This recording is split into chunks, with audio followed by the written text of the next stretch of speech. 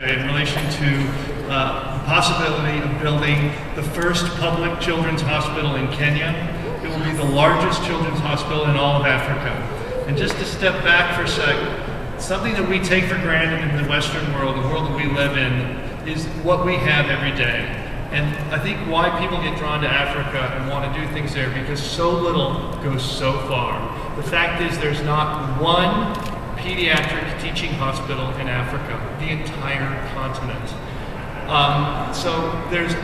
That's why we've taken on this cause to build this hospital.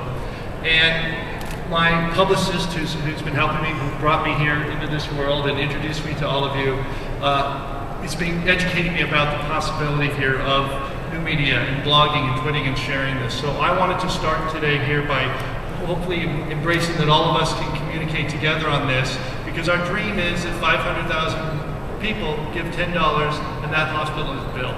It's a very concrete, specific goal that I'd love to achieve. I'd love to do it with, as we put it here, the common people. You know, all of us together can do so much, and we're in a country that has so much excess that if we just take a tiny bit of our excess and direct it in the right way, we can make a profound difference. So I'm going to tweet this out. The name of the organization is Shoot for Africa, but my tweet name apparently is Anthony Edwards 4. The number 4. So that's what I'm going to tweet out. And if you all can share this with people and get back to me, and I promise I've learned a lot today from our panelists here, I will communicate directly back however I can and as quickly as I can in my Luddite way.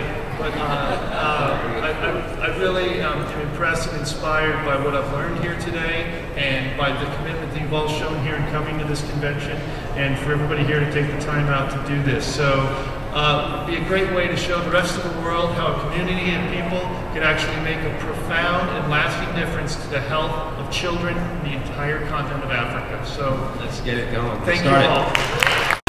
You will soon agree how much fun it can